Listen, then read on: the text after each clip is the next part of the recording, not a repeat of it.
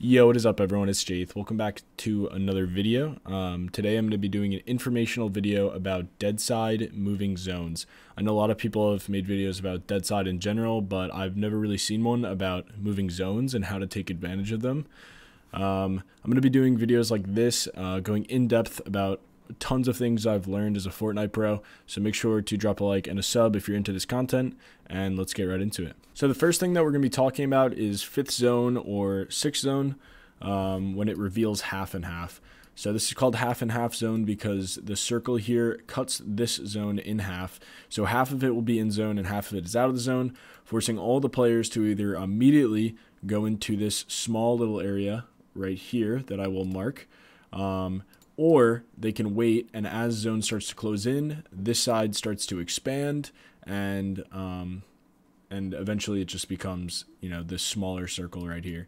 So the dead side of this zone, half zone, is going to be the side that is empty, and that's important to note because it'll help you tell what side is dead during first moving. So now that half zone is closed, I can go ahead and delete that circle. You have this side, which is going to be jam-packed with players. I'm going to split this down the middle here.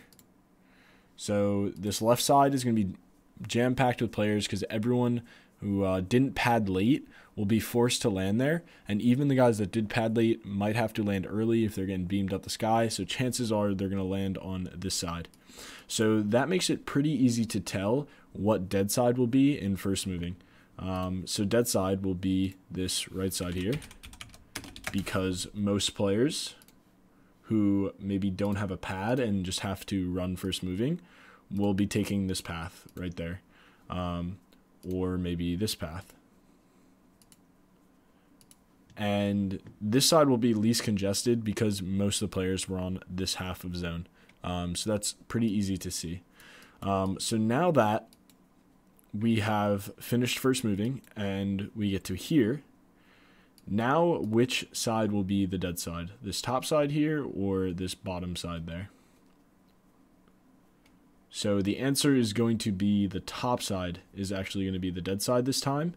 And that is because whoever pulls zone coming from dead side here will have a quick rotate, and everyone who is right here, which is most players in the game, because they all came from this congested side, will be forced to take a direct path.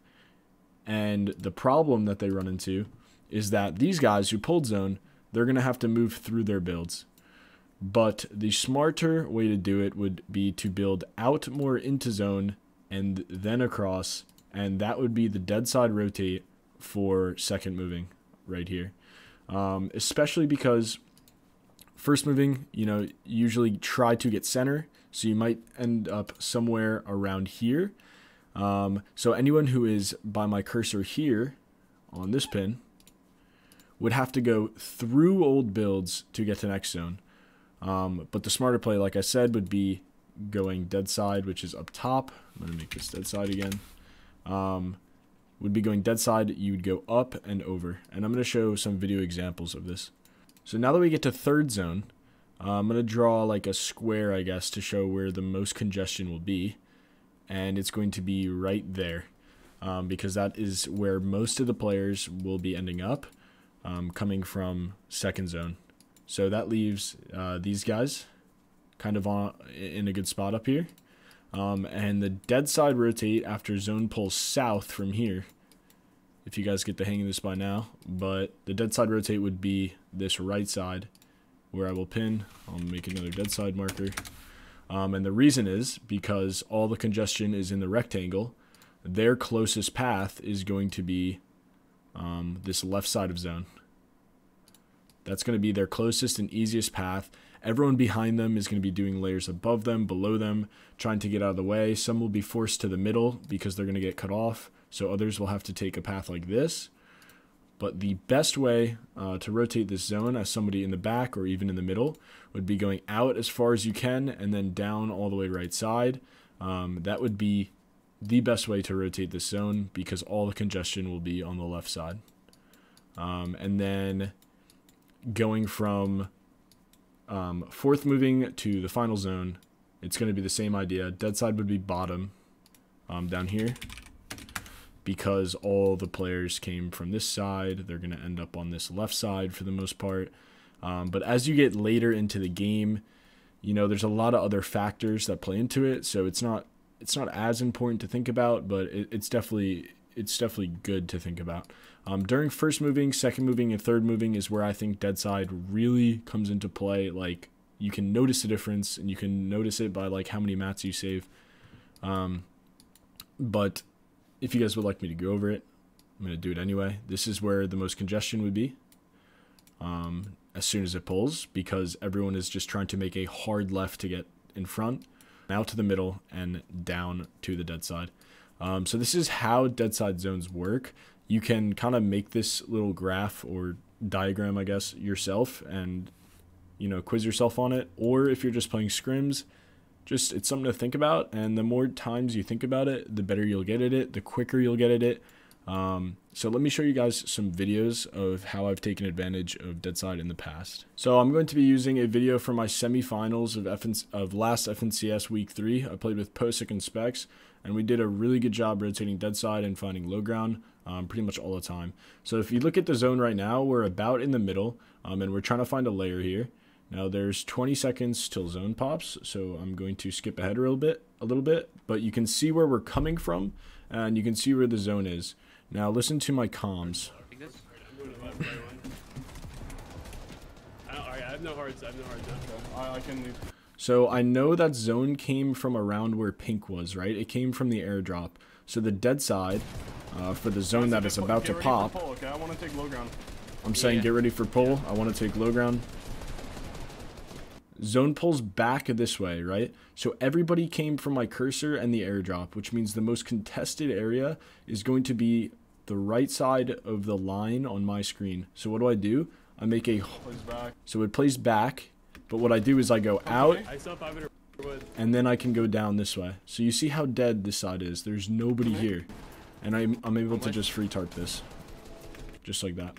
Now for this next example, I'm going to use the same video, but this one it's not as easy to understand because of how good of a job that I do to get us like out into zone, and I'm going to make another video on that.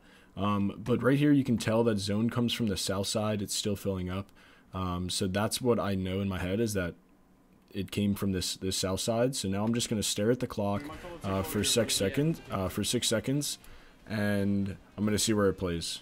So now that it plays to the left, if zone came from the south, then the Deadside is going to be this top or north side. So all I need to do is go forward and then hook a left, and I should have a clear path. Let's see what happens. And yeah, clear path. Another good example during the same video is this zone right here. So you can see that zone came from the airdrop in the top right. So we're about center. And now let's look where zone plays in 9 seconds. And as the IGL and the tarper, I'm always staring at the clock. I'm ready to go. So now zone is going to pop, and you can notice even on the map what Deadside is. Deadside is going to be this open area on the right. If we all came from the airdrop, then Deadside going to this zone is going to be the right side by my cursor. And I know that. So like I'm saying go right side, go right side. I just get past this one team, and now I have this free rotate. Now we have this whole right side to ourselves.